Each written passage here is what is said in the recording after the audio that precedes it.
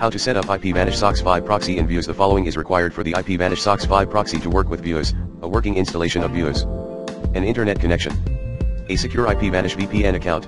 Don't have one? Sign up here. An IPVanish SOCKS5 proxy username and password. Log in here and click on the SOCKS5 proxy tab. This guide will walk you through how to set up the IPVanish SOCKS5 proxy with the Vuze BitTorrent client. Part 1. Switch to advanced mode in the Vuze preferences. 1. Open Vuze, click on Vuze in the menu bar and go to Preferences. 2. Select Mode in the menu on the left and then select the Advanced User Proficiency as shown below.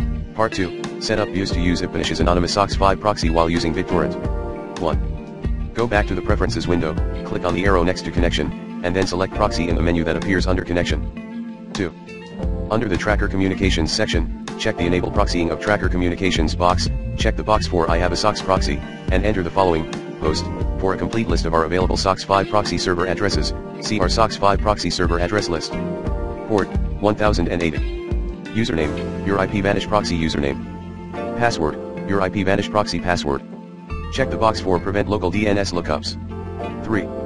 Under the Peer Communications section, check the Enable Proxying of Peer Communications box, check the box for Inform Tracker of Limitation, set the SOCKS version to v5, and check the box for Use Same Proxy Settings for Tracker and Peer Communications proxy. 4. Toward the bottom, check the box for Check Proxy Status on Startup. 5. Review all of the proxy settings, make sure they are correct, and click the Test SOCKS button to test the SOCKS5 proxy. If connection to the IPVanish SOCKS5 proxy is successful, you will see the following message in the connection window. If the connection is successful, click OK in the bottom right of the connection window, click the Save button in the bottom left of the Preferences window, and restart Vuze.